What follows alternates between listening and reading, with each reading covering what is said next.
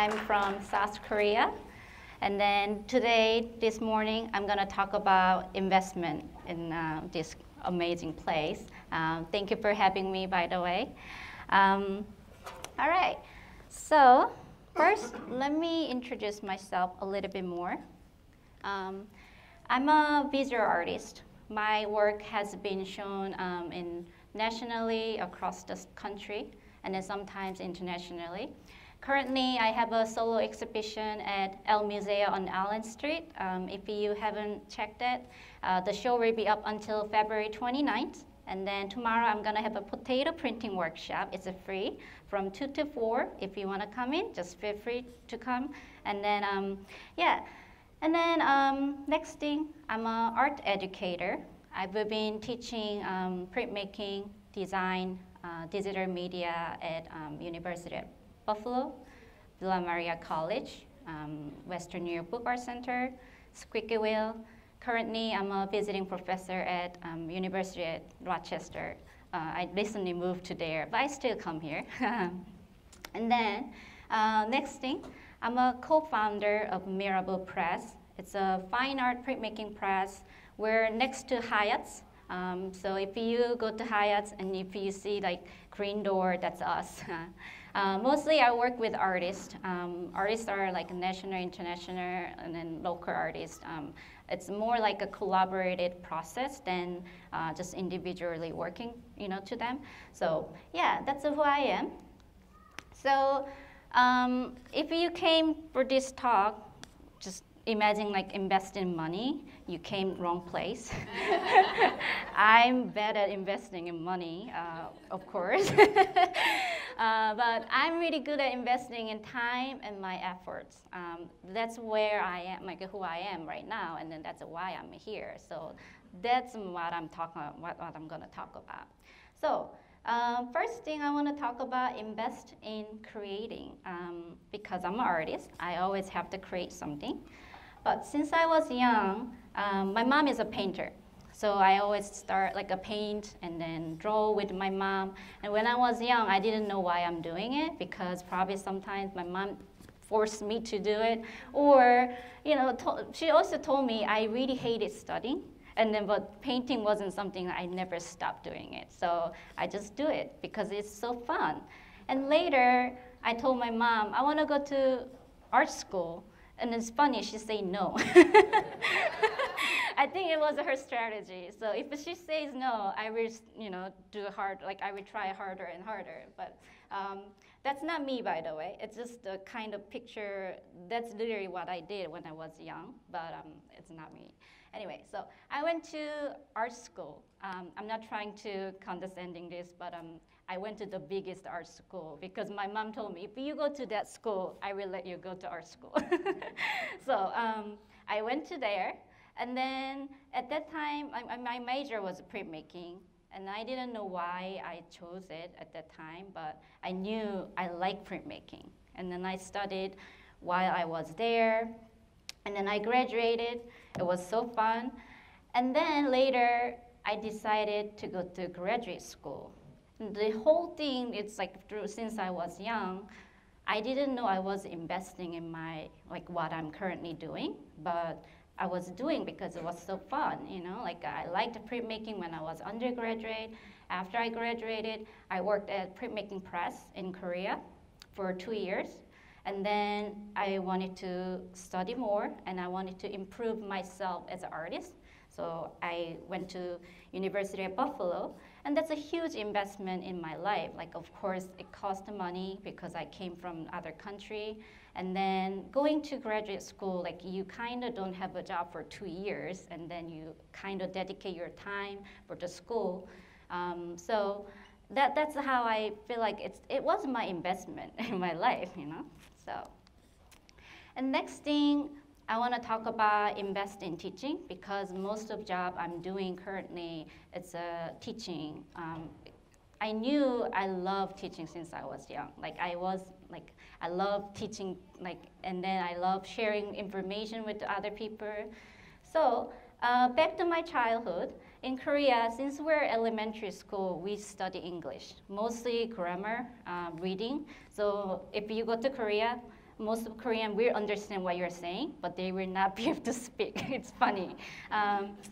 So when I was young, I studied English. Of course, it's part of the education, but also I liked speaking English. It sounds like amazing, you know, like a tongue rolling sound. We don't have that in Korea, of course. And the funny thing, when I was in undergraduate, one of my English courses, the professor taught the course with the Big Bang Theory. And that's how I know that TV show. Like we literally like memorized the script of Big Bang Theory. And then like one day we have a test and I think my character was a Penny. And then I have to tell everything what Penny said in the episode. It was so hilarious. Like at that time I didn't know, right? But now I feel like it's funny. And then during my undergraduate, I had this great chance to go to Australia. I lived there for a year. And then when I was there, I realized that like if I don't speak English, I cannot learn their culture and I cannot communicate with anyone over there, right? So I studied English really hard at that time. And then like again, I didn't know what I'm gonna do at that time. Like this English studying, it's really helpful for what I'm doing right now. Like I have to speak all day to my students, to other people, to my clients. But if I didn't study English since I was young, probably I wouldn't be able to do this right now. So next thing, I went to UB with a TA scholarship. Because when I decided to go to graduate school in abroad, I needed money. Without any support, I couldn't go. So I only applied for the school, it gives me money. So UB was the best offer, like it offered me the best deal. So I decided to come here. And then this like TA scholarship, like of course you are in the program, but also you are teaching at the same time. It's a huge amount of the investment in your time and also effort. Like especially me coming from other country, I didn't know a lot of printmaking terms in English because most of what I say could be wrong or different names, you know. So I learned a lot while I'm doing this, like finishing this TA scholarship. And then I did a lot of workshops in the Buffalo and also other places as well. One of the places I'm gonna talk about more later, it's a Southern Graphic Council. It's a printmaking community. They hold a printmaking conference every year in a different location. When I went to their first time, I really loved the community aspects over there. So the next year, the following year, I decided to apply workshop because first I love sharing techniques, and then also I kind of wanted to be involved, be involved in this community. So I did some workshop there, and then I also did some workshop at Squeaky Wheel, and which is great because mostly the student I had is like college student, but at Squeaky Wheel I mostly work with the young children, young students. I learned a lot from them actually. I learned a lot from their culture. And then I want to highlight Western Europe Art Center a lot because when I was in graduate school, one time after the first year, I think during the first year in the summer break, I wasn't sure what I'm gonna do because I didn't have money to go back to Korea. Like I couldn't buy the flight. So I was like, oh, what am I gonna do? And then I decided to volunteer at Winnipeg before I knew about this place, but not really much, Again, like I really wanted to be involved in this community where I am. So I decided to volunteer there. And then I learned a lot from Winnipeg. And then later, they gave me this great opportunity, like they hired me as a part-time job. I will talk about that more, but it's kind of like, I did it not for anything like, I didn't expect it's coming back from me, to me later, but at that time I wanted to do something, and then I wanted to be involved in this community, and I did it, and later they gave me back with a greater thing, So now I want to talk about investing in people because that's what Winnipeg did it to me. Like they invested in me because probably I've invested my time as a volunteer or in like a, someone who just donated my time for them.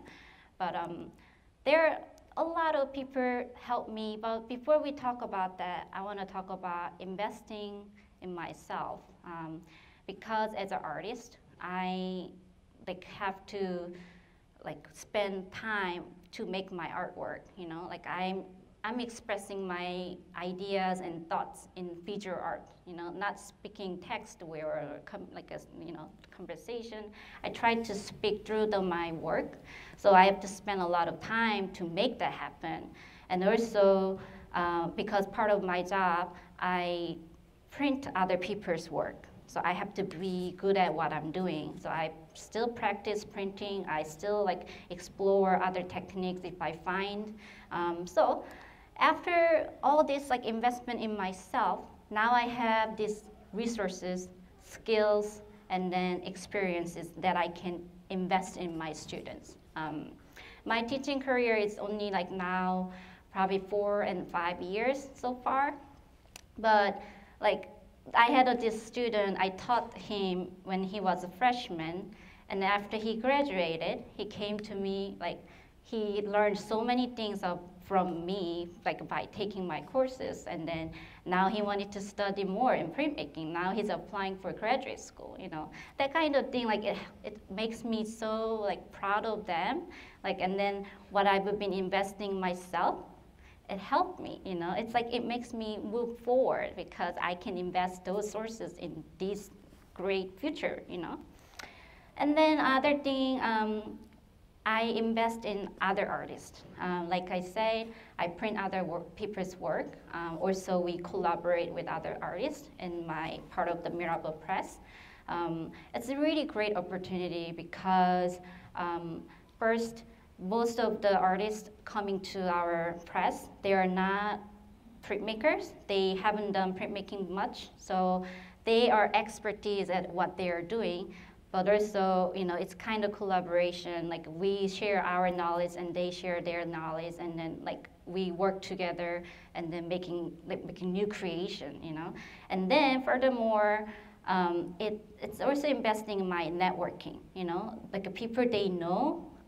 They introduce us to them, or we also share our a networking relationship. So it's a really great opportunity that I can have here as someone not even from here, And then I've been invested in communities, including BookFest. I've been volunteered as a printer for the last 3 years. And then also Buffalo Art Studio, if they have community-based events, I volunteer maybe sometimes giving my work or coming there and make work, or maybe playing music with my husband sometimes, yeah. So that's what I've been doing. But it's not that, right? People also invest in me. It's not all about I'm investing in other things, because it's a back and forth. You give and I get back. So MFA thesis show, when I was in graduate school, we all had to, as a part of the graduate program at UB, we all have to find a gallery outside of the school, and then we contact them and then have a show there. And then SIPA Gallery was really generous to give me the whole floor for my thesis show. It's a lot of space, and I was really ambitious.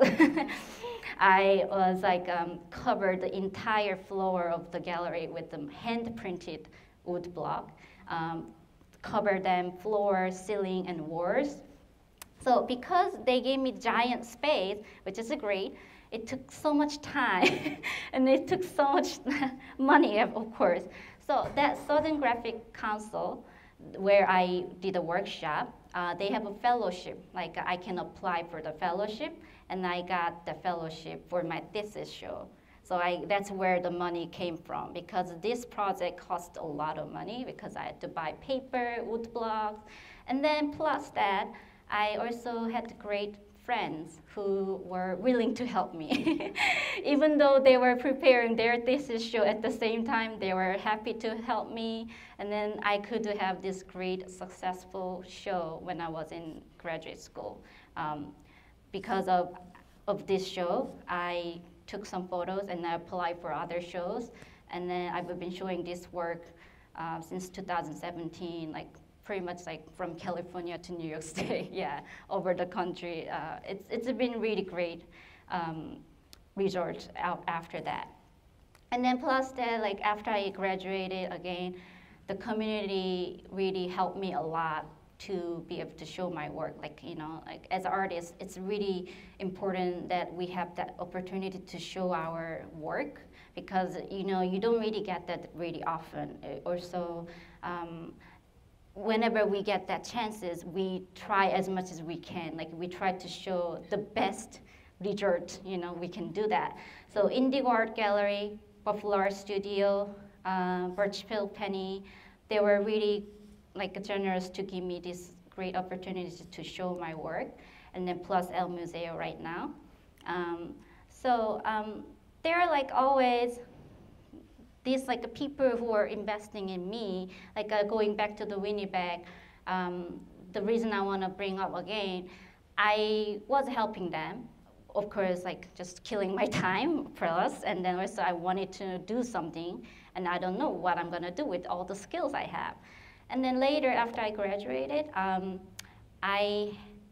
in the meantime, I switching my visa.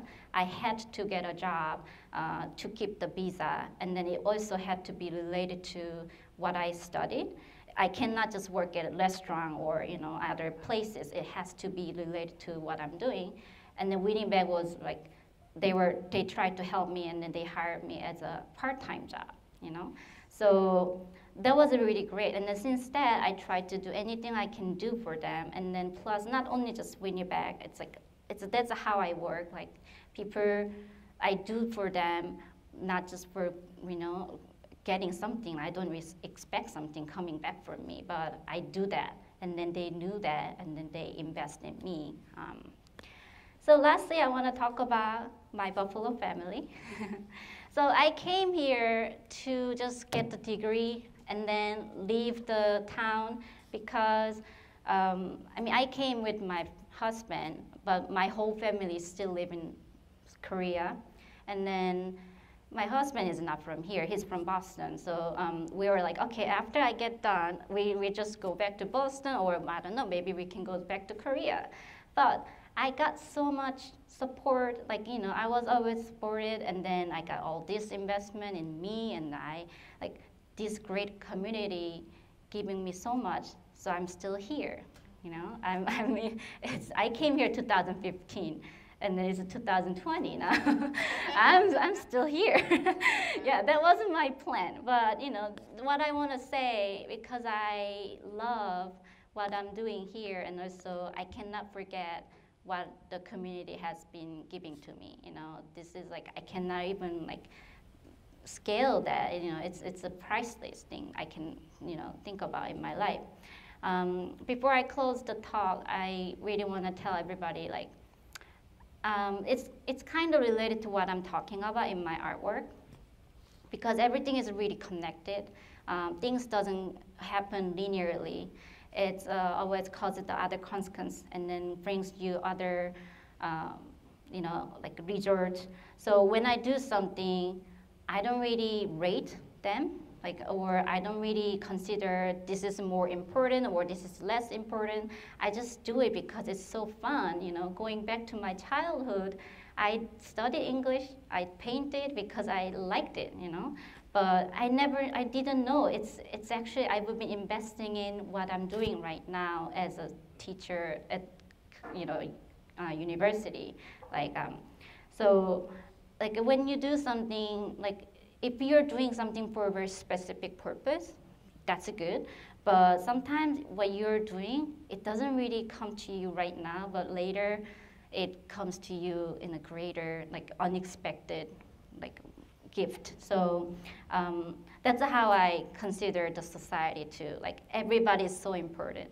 everybody is connected, and then there isn't such a thing like you're more important than this people, or this is more important than that.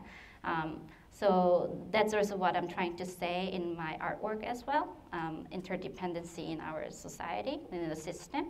And that's how I live right now, and then who I am and where I am. Yeah, thank you.